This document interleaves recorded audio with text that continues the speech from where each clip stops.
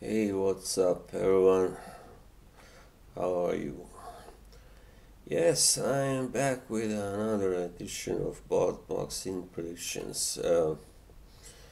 Yeah, we'll start with some fights, a couple of fights. First one, and we on Tuesday, and it's Jamel Herring versus Jonathan Oquendo. It's a very good fight. The first, I guess, a really good one, since since this started again. Um, so Jamel Herring is defending his WBO super featherweight title, his second defense, and Jonathan Oquendo, or Oquendo, uh, he's yeah. He has before challenged once for WBA featherweight title anyway, but he lost to Jesus Suelar.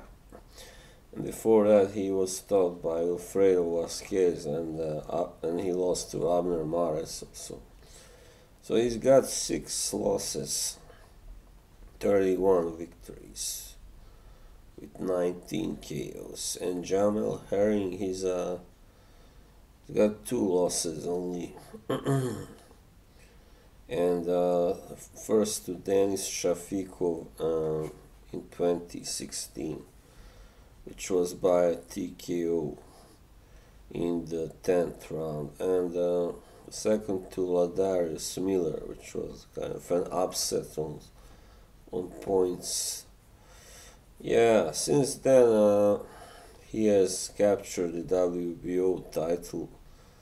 Yeah, he's beaten Masayuki Ito and Lamont Roach in those first 2 world title fights. So Jamel Herring, he is really not a puncher. He's only got 10 knockouts of 21. But he's a very tough guy, and I hear he's a former Marine, so his nickname is Semper Fi.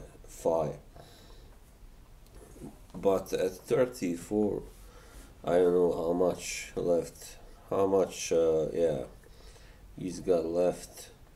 He's anyway a tall super featherweight, 5'10", 70-inch reach also, while Oquendo is much smaller. He's a former featherweight, 5'4", 67-inch reach. So yeah, and Oquendo is actually 36, so he's 2 years older. So I kind of think Jamel Herring is a big favorite, rather big favorite to win here. But as we have seen lately, anything can happen. There have been quite a lot of upsets in the past few years, and I still think it will be difficult for Oquendo to win this fight, especially now. At this age, that. He's never really I remember he was quite touted as a promising fighter at first, but he was stopped by Alfredo Vasquez Jr., and then that kind of stopped. So he simply has proven that he can't tangle with the best. So yeah, he's kind of a fringe contender. Yeah, definitely. While Herring is more like a contender and a champion also. So yeah, I think Herring most likely wins on points because he hasn't really stopped anyone, any world-class fighter yet. So yeah, he definitely, I think, wins some points. Yeah, that was that fight. Jamel to win on points versus Jonathan Oquendo. Then on Saturday, there's a quite interesting heavyweight fight in Germany. It's Agit Kabayel versus Evgenios Lazaridis. Yeah, and Kabayel is one of the, or considered one of the most promising younger heavyweights from Europe. Anyway, he's 27. He's not too young, but anyway, and he has actually beaten Derek Chisora, and that was his best victory. Yeah.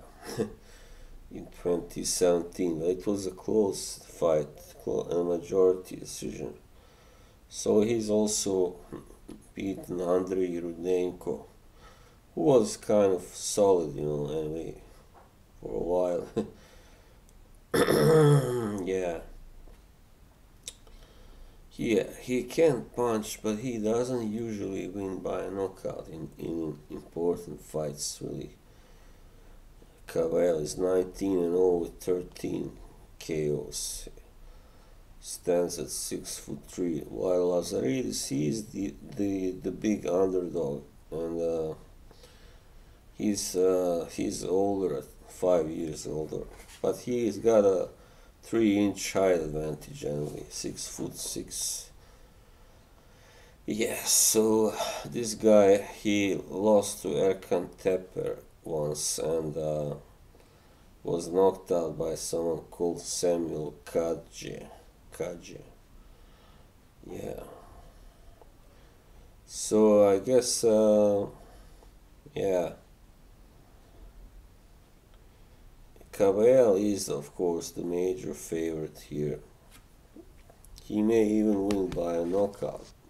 He may, but pride is at stake here because, of course, obviously, Kabayel, he is of Turkish descent, while this guy, Lazaridis, well, yeah, he is Greek, so you know what I'm talking about. It will be a good scrap, I expect, anyway. So I think Kabayel wins, maybe by a stoppage, but I'm not sure, maybe.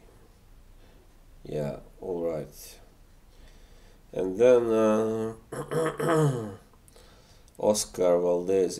This is on actually Tuesday in a week,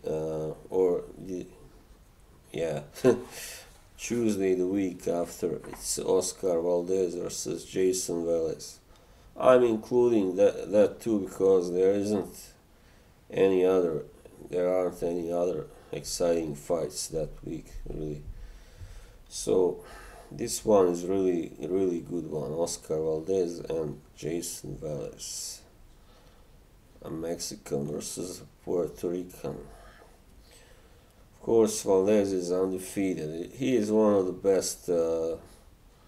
Now he was, of course, the featherweight world champion. Now he's a super featherweight. So yeah, it will be interesting to see how he does.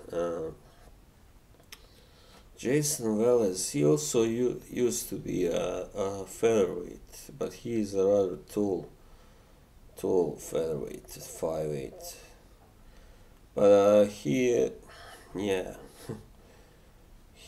did quite well, early on in his career, but since then he has lost, several times.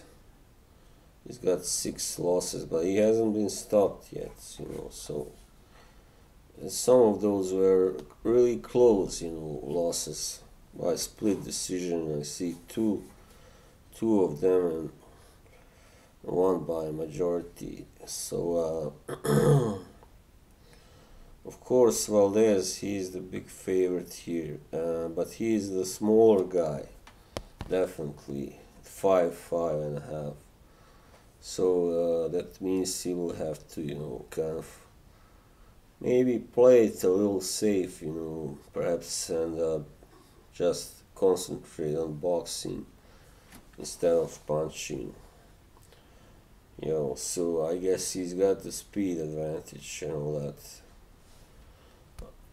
But yeah, this one is very likely to go the distance as well, because as I said, Velez has never been stopped before, and Valdez is fighting. This is, I think, maybe the first fight or the second one, maybe at 130. Let's see. Yeah, well, it's almost the first one really, because the last one was he was fighting. He was at above 126, but his opponent was not. So this is actually his first legit super featherweight fight. So I believe it will be a good challenge. I mean, Velez should provide a good challenge for Valdez, but I believe Valdez should win because he is the better fighter, definitely. So yeah, I'm kind of looking forward to this. Yeah. So there isn't that much more. There is also Joyce fighting Michael Walisch or Mikhail Walisch. Yeah, Joyce, the juggernaut. Yeah, he hasn't had a fight for a year now, and Walisch is a good safe opponent, for him now, because he needs one after not fighting for so long. And yeah, I trust Joyce will stop Walisch rather quickly, within 5 rounds, I think. Yeah, alright, so that was it for this time. Next time there will be, some really good fights, I think, to talk about. We got Visak Silvangic versus Amnat Turan, and a few others. So until next time, see you. Bye bye.